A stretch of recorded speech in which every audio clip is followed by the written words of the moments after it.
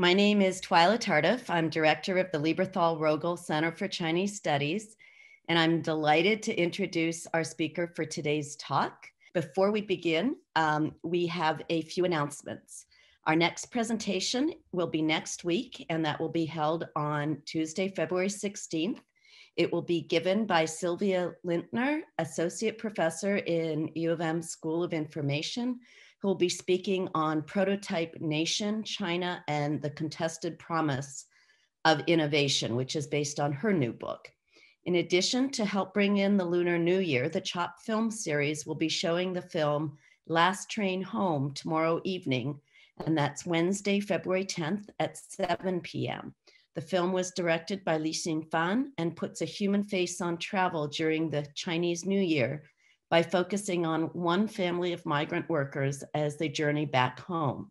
Mary Gallagher, director of the International Institute, will be the discussant for this important documentary film.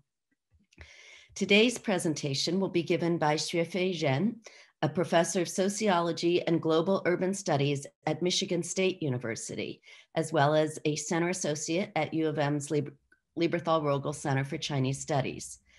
Dr. Ren's work focuses on urban development, governance, architecture, and the built environment in a global perspective. She is author of 2 award-winning books, Building Globalization, Transnational Architecture Production in Urban China from University of Chicago Press, and a second book called Urban China from Polity Press in 2013. She's currently working on several comparative projects on urban redevelopment in China, India, Brazil, and the US, as well as culture-led revitalization in post-industrial cities such as Detroit, Harbin, and Turin. She's a recipient of a number of distinguished fellowships, including one from the Woodrow Wilson International Center for Scholars, from the Andrew Mellon Foundation, from the Freiburg Institute for Advanced Studies, and from the American Council of Learned Societies. Dr. Ren received her MA in urban planning from Tokyo Metropolitan University and her PhD in sociology from the University of Chicago. Her talk today will be based on her new book, Governing the Urban in China and India, Land Grab, Slum Clearance, and the War on Air Pollution, published by Princeton University Press in 2020. Please welcome me in joining her. Thank you, Twyla, for the introduction, and thank you for the opportunity today to talk about my new book. The book took me a very long time to finish, almost 10 years, longer than my dissertation. And in the middle of my research, I remember I was invited at least twice by the China Center at the University of Michigan to present different chapters. So today I just want to say a big thank you to my colleagues and friends at the China Center, University of Michigan. I really appreciate your support over the process. And I'm also very happy that I finished the book before the pandemic. Otherwise, it would take even longer. So today I'm going to share with you some of the findings from the book. So let me start by giving you a very brief overview of the urban trajectories of China and India, the 2 countries I compared in the book. So last year, in the year of 2020, more than 60% of China's population was urban. And for India, it's only 34%, according to the Census Bureau in the 2 countries. So China is much more urbanized than India, at least according to the census. But the comparison based on the census numbers can be a little bit problematic because the 2 countries for many years have, have used very different ways to count the urban population.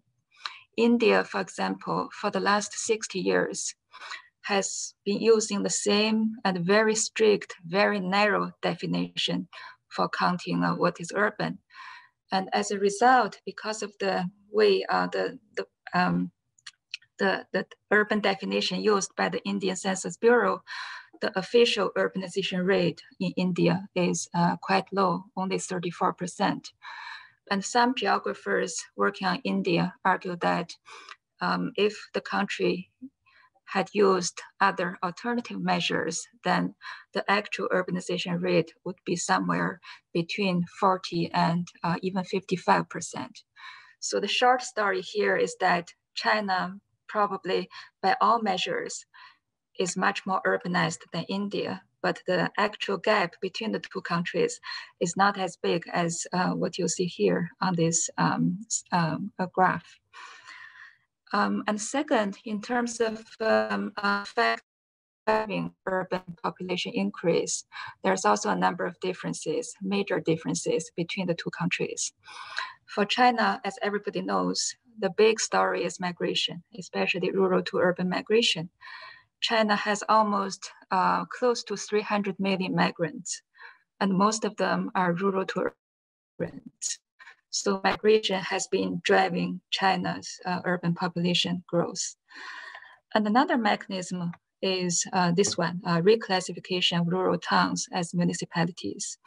So the picture I'm showing you here is one of my fieldwork sites, one of the places I studied for the book.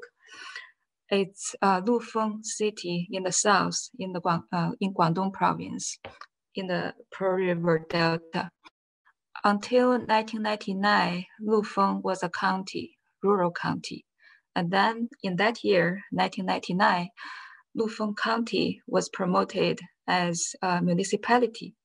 So when that happens, once a place changes its administrative status from rural to urban, then everybody living in the town was counted as urban for the next census.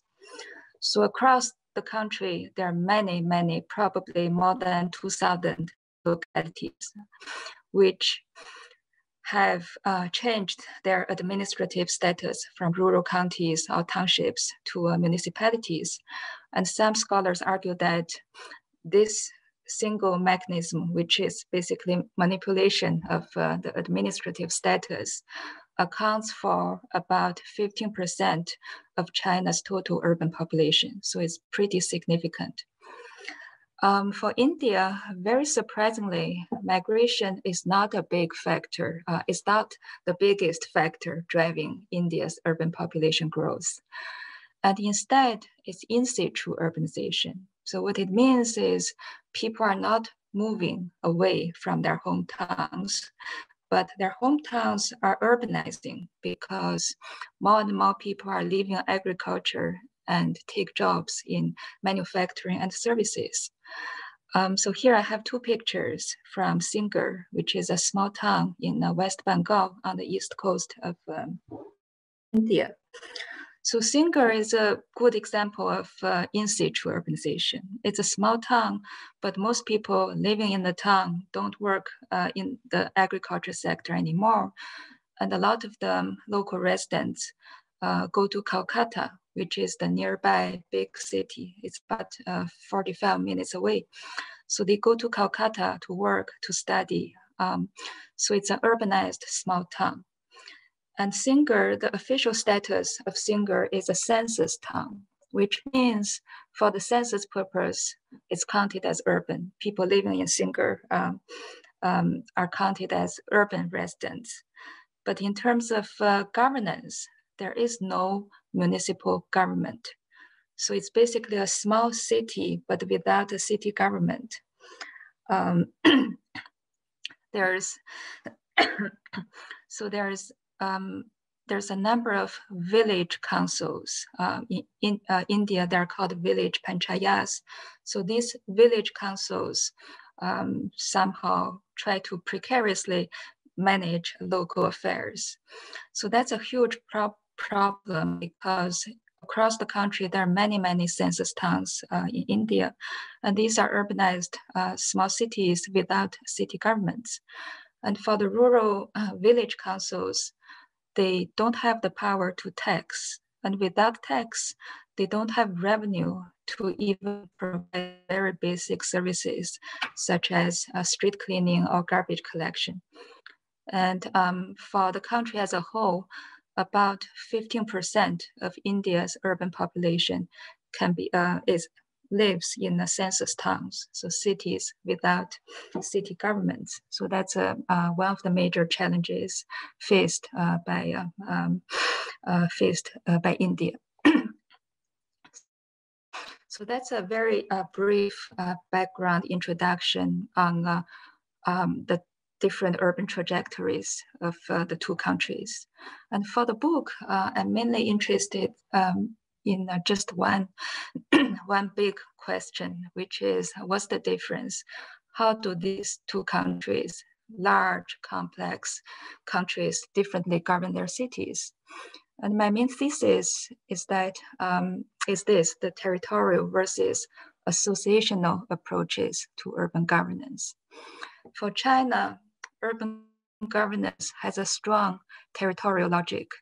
By territorial, what I mean is if you look at how urban policies are made and implemented, they are pretty much, they are strongly shaped by a very thick layer of local municipal institutions. So in the book, I gave many examples of what these local territorial institutions are. For example, the hukou system, and also the system by which China promotes local officials. And I have a couple of other examples. And for India, there's an absence of similar local territorial institutions. And in general, municipal level institutions are very weak. So there's a vacuum at the local level, vacuum of power at the local level. And instead of municipal institutions, we see a range of other actors that compete with each other and try to influence urban policies. So I call that arrangement associational approach to urban governance. So basically, if we look at how policies are made and implemented in India, they are very fluid and also contingent on coalition building between the state, the public sector, and also civil society groups. So that's what I mean by associational. So sorry about my throat. So for the rest of, basically I told 3 stories. I used 3 different examples to illustrate the difference between the territorial and the associational approach to urban governance. The first example is on housing, and specifically on slum redevelopment or redevelopment of informal settlements in Guangzhou and in Mumbai. And the second one is on land acquisition and disputes. The third example is on environmental governance, specifically air pollution control in the 2 capital cities. So today, my husband just brought me a cup of water. So today, I think I'm going to share with you 2 examples. The first one on housing, and then the third one on air pollution control. And I want to leave a few minutes for Q&A. And if you have questions on the second one, land disputes, I would be very happy to answer your questions. So for housing, so here I compared urban villages in Guangzhou and slums in Mumbai. And the focus of the comparison is the politics of compensation. So when these informal settlements get redeveloped, or in the case of Guangzhou, when they get demolished, who gets compensated and who doesn't? So that's the focus of empirical focus of my comparison for this case study. For Guangzhou's urban villages, the compensation pretty much depends on just 3 things. The first one is hukou, and the second one is land ownership, which is connected to the rural hukou status. And the third one is probably the most interesting finding for me from the field work, which is membership in particular urban villages. So a lot of urban villages in South China are incorporated companies, shareholding companies, and many villagers are also shareholders. They hold different numbers of shares based on their age, their labor contribution to their village. So every family member, every household has a different number of shares. And the number of shares also determines how much compensation they can get when their apartment buildings get demolished. So that's I find that pretty interesting. And for and all three, the rural hukou and rural land ownership, and also the membership in specific urban villages, all of these are examples of local territorial institutions. And for Mumbai, the situation is very different. The criteria for being eligible for compensation is basically just one date, January 1st, 2000. If the slum dwellers can prove with some paper documents that they've lived in their community for the last 20 years, since January 1st, 2000, then they are eligible for compensation. And if they can't prove, or if they haven't lived in their community continuously for 20 years, then they are not eligible. So it basically excludes most slum dwellers from getting compensated. But the date is not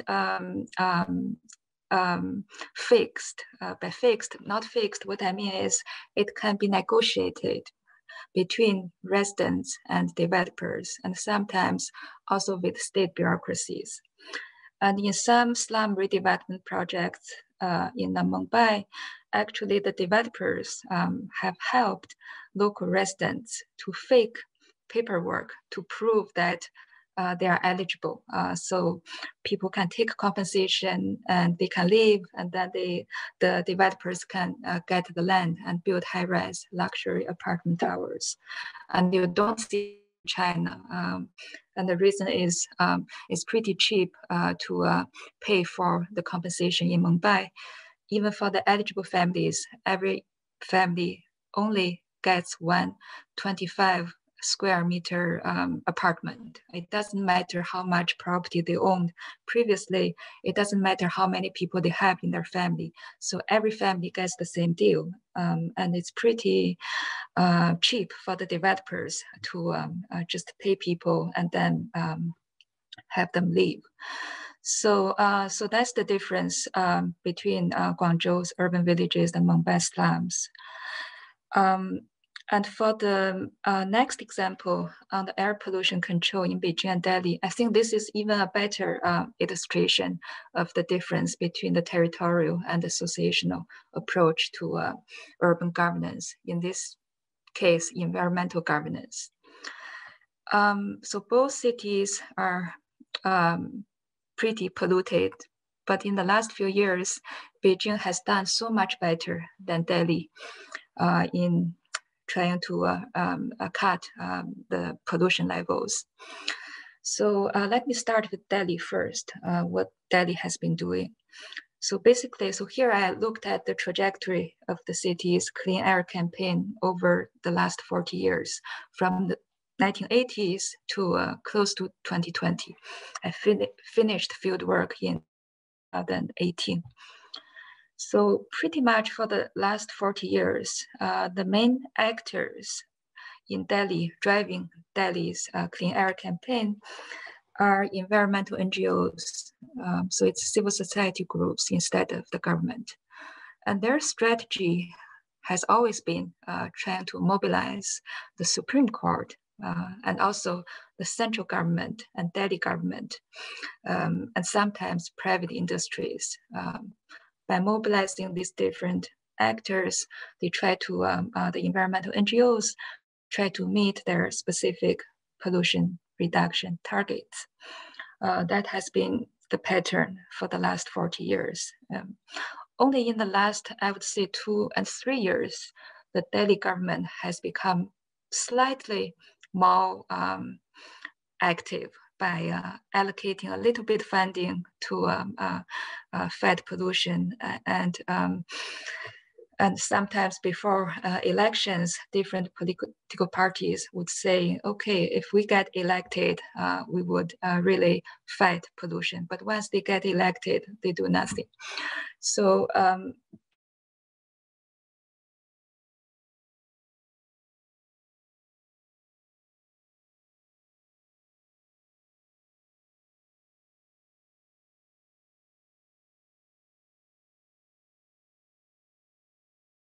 levels in Delhi, very high. It didn't go down that much for the last few years. And by contrast, if we look at Beijing, it's a very different approach. So basically, it's not only Beijing, for all cities in China, their approach is it's called in English is target system. In Chinese, it's 目标责任制. So basically, the central government would set a time-bound pollution reduction target. And then that national target is disaggregated by different provinces. And then every city, every district, even every township has their own time-bound air pollution reduction target. And if the target is not met, then the local officials will be held responsible. They don't get promoted, or in worst cases, they get demoted. So that's the Chinese way of trying to reduce pollution. And it's been pretty effective in the short term, at least, if you look at the last 5 years, or from 2013 to 2020. Most Chinese cities have been pretty successful in lowering the air pollution levels. And I call it territorial because, first of all, the target responsibility system, it focuses on individual administrative jurisdictions. The city of Beijing, the city of Shijiazhuang, so different administrative units. And second, the enforcement is basically by holding the local territorial authorities responsible for meeting the target. So that's why I use air pollution as an example of the territorial way of improving environmental quality. So that's about the air pollution case. And today I'm going to share with you one example, not from the book, but something related to the pandemic, which is the grid governance system. In Chinese, it's 网格化管理. And I found this very interesting because I think it's an excellent example of China's territorial logic of urban governance. And in this case, China's territorial approach to try to contain the pandemic. I have 2 images here. The picture on the left is a good colleague of mine, Professor Li Zhigang at Wuhan University. He's the dean of the School of Urban Planning at Wuhan University. And he sent me the picture in late April, so last year, right after the lockdown of Wuhan was lifted in the middle of April. So it's a Sunday afternoon, and he took his dog to campus, and he told me that he was appointed as a grid manager, 网格员, and his job was to stand on the street corner somewhere on the campus and tell people to keep their masks on. So it's April, the restrictions were still pretty strict. So that's what he did as a 网格员, grid manager. And the form, he also texted me the form. So the form on the right is a list of faculty members in the School of Social Science at Wuhan University. So all of these faculty members, professors, were appointed as 网格员. So on the form, it has their personal phone numbers and also the boundary of the grid 网格 that they were in charge of, and also the number of households in each 网格. So I just find the system, grid governance system, fascinating. I think it's one of the main, probably one of the most effective strategies China has used to control the pandemic, at least in the urban areas. And recently, I think 网格 has been extended to rural areas as well. So, and I see this as an example of the significant tightening of territorial control. And with the grid governance system, basically can keep an eye on every city, every street, every neighborhood, even every building, because for every residential building, there are different people appointed as grid managers, and they are responsible for contact tracing, quarantine, and other minor tasks. So, so I'm using the example as using this as another example of China's territorial way of governing cities. To come back to the book, so basically in the book I used 3 different case studies on housing, on land acquisition, and on air pollution control to demonstrate the 2 different logics of urban governance in China and India. For China, I observe a strong territorial logic of urban governance because policymaking and implementation in cities is strongly shaped by local territorial institutions and authorities. And for India, there's an absence of similar territorial institutions and authorities, and instead, policymaking and implementation is more fluid and contingent upon coalition building between the state, the private sector, and also civil society groups. So, so that's the main thesis of the book. And before we shift to a discussion, I just want to maybe quickly mention things to maybe help to facilitate the discussion a little bit. So for the last few weeks, maybe 2 months, I've given a couple of book talks, and I get asked this question almost every time. The question is, so how does my thesis, the territorial distinction, relate to more familiar ways of distinguishing governance in China and India? For example, democracy versus non-democracy. The 2 countries, China and India, are compared all the time in the media, in academic research, and many people, when they think about China and India, they tend to focus on the regime types, that China is not a democratic country and India is, and therefore things work very differently in the 2 countries. And I don't dispute the power of political regimes. I think regimes, democracy versus non-democracy, explain many variations. But also, I don't believe that regime types explain all the variations.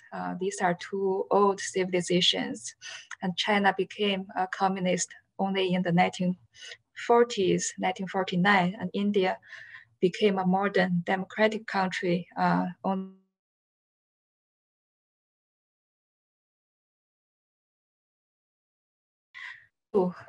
the 1940s. So I don't think that regime types explain all the variations. So for this book project, basically one of my motivations was to go beyond the regime type explanation and dig a little bit deeper and see what other significant differences in terms of urban governance we can find for these 2 countries. And I was interested in demonstrating for example, how countries like China, a high capacity, non-democratic state, actually operates at the municipal level. And one of the most interesting findings for me is this very unique territorial logic of managing urban affairs. And for India, I was interested in finding examples to demonstrate how countries like India, not high capacity, I would say medium capacity, and very institutionally fragmented state. So how do states like India actually operate at the ground level and manage urban affairs? And for India, my main insight is the associational way of making things happen, making policies and enforcing policies. So that's how I see my thesis relate to the territorial, relate to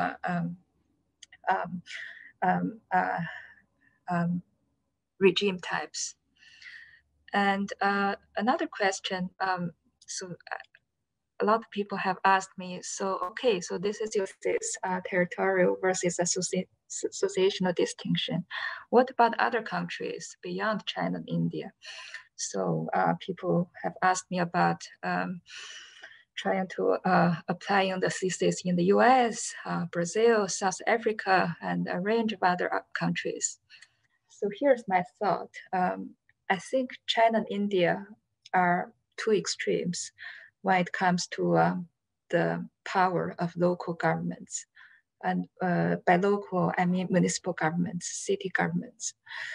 If we look at, for example, expenditure, more than 60% of China's national expenditure is made by local governments. So that means local governments have a lot of power and also resources. And for India, the number is less than 4%. Less than 4% of the national expenditure is made by municipal governments. So that shows how weak city governments in India are. So these two countries I picked to compare are two extremes on the spectrum, and most other countries would be somewhere in the middle of the spectrum. US, Brazil, South Africa, the local spending is somewhere between 20 and 35% of the national total spending. And in terms of governance, it's a hybrid, a mixture of both territorial and associational ways of managing cities, managing urban affairs. So that's how I see where China and India stand in relation to other countries in terms of the power of local institutions. So I'm going to stop here and look forward to your questions. Thank you.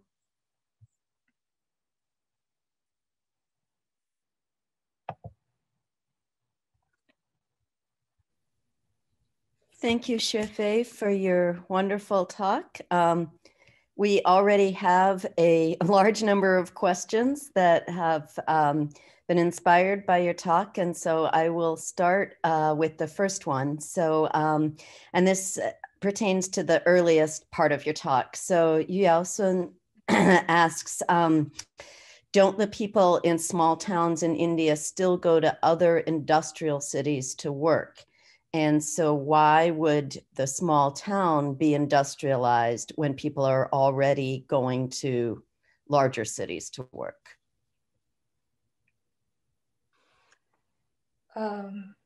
Let me read the question.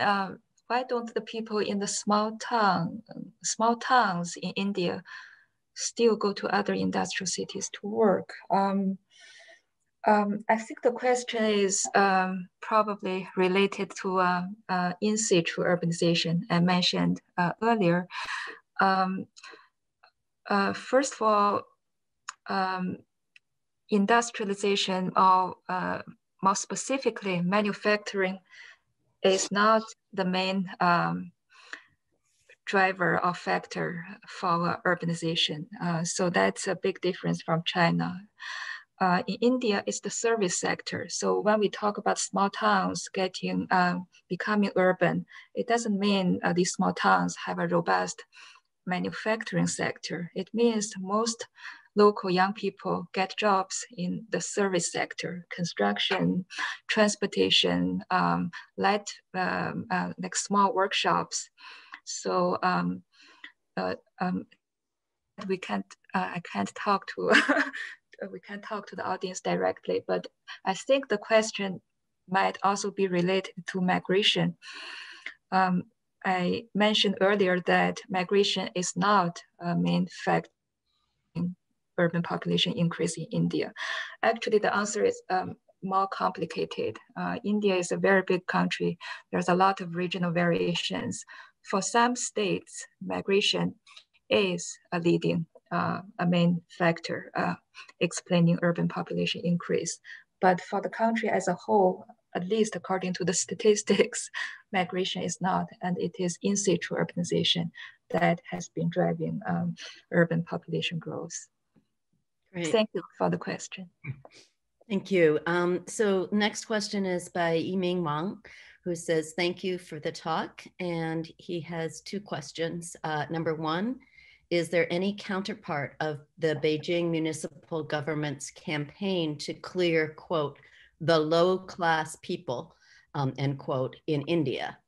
And then the second question is how Chinese central or local governments balance pollution control and the economic stagnation caused by it. Okay, great. Thank you for the for the questions. Is there any counterpart? Let me try to think of similar examples. I'm wondering if you could just step back for 1 second for the benefit of the rest of the audience to explain what that campaign is. Okay, yes, thank you for the suggestion. So, so that campaign, so a couple of years ago, the Beijing city government demolished, I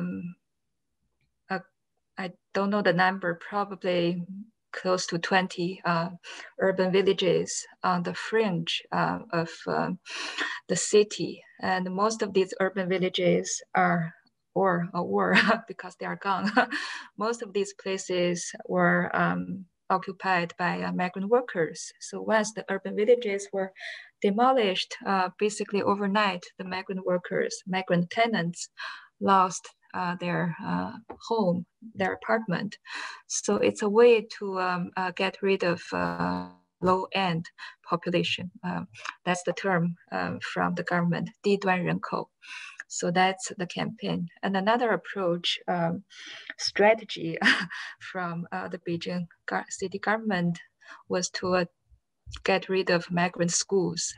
So for the official reasons are like safety, hazard for fire, whatever. So the city government has been systematically shutting down schools for migrant children. And so they wanted to force the parents to take their children and then go back to their hometowns in the countryside.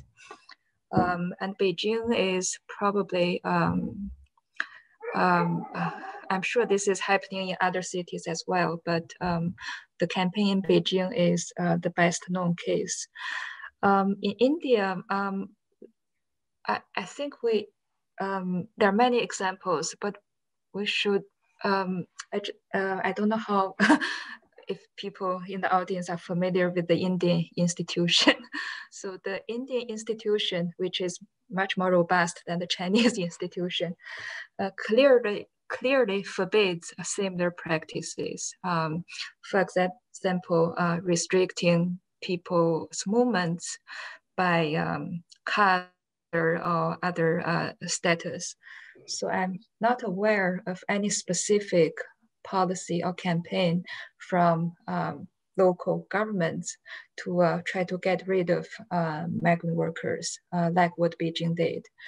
But if we look at how the migrant workers suffered last year during the pandemic is much, much worse than the situation in China. So when Modi ordered the lockdown, it basically gave people 4 hours to get prepared. And a lot of migrant workers got stuck. They were stuck in the cities, and they were worried that they would starve to death. They were running out of food. So many of them marched on foot to try to get back to their villages. And some were killed on their journey back home. So it's really a human tragedy. So the answer is complicated. There are no official campaigns, explicit campaigns that similar to what Beijing did to try to get rid of migrant workers.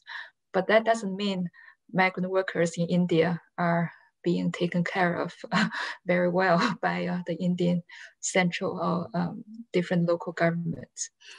And the second question, how do Chinese authority balance environment and economic growth? Very good question. It's tricky. Basically, it's a cycle.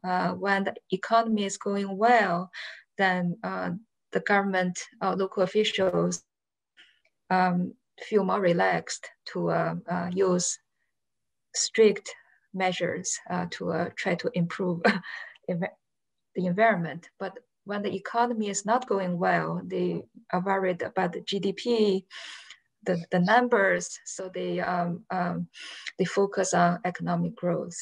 So I don't know if there's anybody who's done study like this. For example, the relationship between economic cycles, ups and downs, and environmental quality. For example, air pollution. It's a hard balancing act for local governments, and especially for poor cities, because they have more pressure. They can't just cut industrial jobs, manufacturing jobs to improve air quality. They have many other things to worry about. Thank you, Yiming, for both questions. Great. So the next question is from Xu Xiaohong. And he says, thank you for sharing your fascinating research. And says it's interesting that the pathway of in situ urbanization in India was what many Chinese intellectuals, including Fei Xiaotong, envisioned for China in the 1980s and early 1990s based on their projection of China's development of township and village enterprises. And yet, China ended up going in a very different direction. So why do you think that China didn't adopt this pathway of in situ urbanization? And is this related to the distinction between territorial and associational approaches of urban governance? Hi, Xiaohong. Sorry, I can't see you, but thank you for the great question. You are absolutely right. So in the 1980s, China, the urbanization in China in the 80s until the early 1990s, it's mostly driven by in situ urbanization. And the Chinese term for that is 乡镇企业, so township and village enterprise, especially in the South, in the PRD, Pearl River Delta. But in the 1990s, early 1990s, the direction changed. And your question is, what explains the change? I think it has to do with the central leadership. I don't know if everybody remembers, so Zhu Rongji was in the central government, and the early 1990s was the period when the central government decided to really build up Shanghai, especially Pudong. So for cities, the focus changed from small and medium-sized cities to large cities and mega cities like Shanghai. And that trend of investing in large cities continued in the 1990s and also pretty much 2000s. So it even intensified toward in the 2000s because Beijing was getting ready for the Olympics, and Shanghai was getting ready for the World Expo. So for those 2 decades, 1990s and 2000s, investment, not only money funding, but also policies. If you look at the policy, favorable policies, the large cities really received special treatment from the central government. So that explains, I'm sure there are other reasons, but the signal from the central government explains why in situ urbanization didn't have much impact for in the later decades, in the 90s and 2000s. Thank you for the question. Okay, great. So the next one is from Yuequan Guo, who says, thanks for the talk. Can you please elaborate on 3 things? And the first one is incidents of conflict or protest in Mumbai during land acquisition, and what claims Indian urban dwellers made and how those disputes might have been resolved and through what channels. And then there's a follow-up, but maybe start there. Okay, sure. So the question is about examples of protests over land acquisition. Okay, let me just clarify a little bit. So for the Mumbai example, at least for the case study I did for the book, that's not about land acquisition because the slum dwellers in Mumbai, they don't own land. So they are called encroachers by the state. So they are encroaching on mostly public land. And there are different types of public land owned by central government, state governments, and local municipal governments. So the housing-related protests are actually not about land acquisition. And instead, they are led by mostly housing rights NGOs to help slum dwellers to stay put. So many slum residents, they don't want to leave. They want to stay where they are. But developers want their land. So developers want to get rid of the slums. So the protests are about the right to stay put. The second part of the question is what claims do the Indian urban dwellers or slum dwellers make? Their claims, they believe they have a right to be in the city. The city doesn't belong to only to the middle class and the elite and the big investors and developers. They believe they are citizens. They have the right to vote, and therefore they should have they have the right to stay there. And how are these disputes resolved? Through what channels? There's no. I don't want to generalize because even in Mumbai, it's case by case. In many situations, the local residents just get evicted, like what happened in China, in Shanghai in the 1990s and early 2000s. They get nothing. They lose their dwellings and they are evicted. They have to find another spot in the city to live. And for the successful examples, if they can work with local NGOs, they can get compensation, which is not monetary. They get, it's called rehabilitation unit, a small apartment somewhere on the periphery where there's no infrastructure, there are no jobs, there are no schools, there's not even water. So they get a free apartment in those rehabilitation housing compounds. So India is a democracy. So before every major election, politicians would promise slum dwellers a lot of things, but most of those promises never materialize. So there's a follow-up question related Yes. to that, which is, are they and how are they held accountable? Okay. For the politicians, okay. So the second question is pollution. If the politicians do not deliver, how are they going to be held accountable? By whom?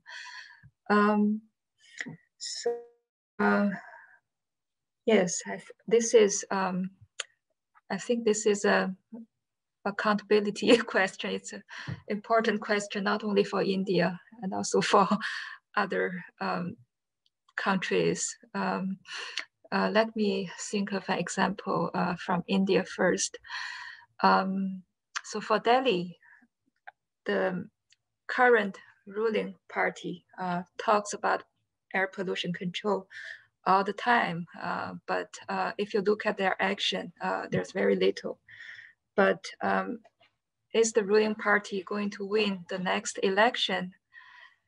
Nobody can predict, but I think the likelihood is very high. They have a lot of support. So the question is, if they don't deliver, how come they can still be elected next time? The short answer is air pollution is not a priority item for most political parties. So there are other things to worry. For example, infrastructure, poverty, sanitation, solid waste treatment. So at least for this example, air pollution, politicians or political parties don't deliver, but they can still get elected because it's not a top priority issue for yet for the politicians. Should I read? Yeah, I think actually let's go on because I think the third question is similar. Okay. So let's move on to Yun Zhou's question, who asks about the Wuhan example. And there was a related question earlier too that asks about, so first of all, the associational and territorial logic. Is it also not just distinct from each other, but also within each other? I'm not sure I fully understand that part of the question, but so within the Wuhan example, within the territorial idea, the governance is still somewhat reliant on non-state stakeholders. So for instance, these professors. And the related question is, do these non-state stakeholders get something out of it? So for instance, do they get paid, or when they're assigned to these duties, other than being accountable for fulfilling these duties, since they aren't, that's not their normal job, what is it that their motivation to continue or not do this job? Okay. So let me maybe address the second part first. The question is basically asking, so what if people say, no, I don't want to be a great manager? Are there consequences? So here I really wish I could do some ethnographic field work right now and interview some great managers from different places. So I can give you my guess. My guess is most great managers are 党员, party members. And there's even a term for that, 下沉党员, dive in party members. So basically these are party members who are asked by their work unit, their universities, their local courts, depending on what place they actually work. They are asked by their workplace to volunteer as great managers in their own neighborhood, in where they live. For the Wuhan example I showed, it's the campus, university campus, where they work. And most people probably agree because there's a lot of pressure from their workplace on them. But I know one or two examples, some of my friends in the north, they said no. And one is a pregnant woman, and she just said, no, I can't be a great manager. I'm expecting in a few months. I think if you have some practical reasons, you can refuse. But my sense is most people, if they can, then they agree, then they say they do it. And the first part of the question, can both coexist? I'm not sure if you can find one in the other, but definitely we can find many examples in China, examples of both territorial and associational approaches to governing cities or controlling the transmission of the virus. And even for India, there are examples of territorial approaches to managing urban affairs. But I guess my big point is, in both countries, you can find both types of approaches. But for China, the associational logic is so much weaker than the territorial logic. There are NGOs, there are collaborations between NGOs and the government and the private sector, but that's not the main mechanism that shapes or determines policies and enforcement. For the grid governance system, if we use that as an example, it's an order from the state, from the center to the province to the cities, and then down to the neighborhoods. So it has a clear territorial logic. So should we?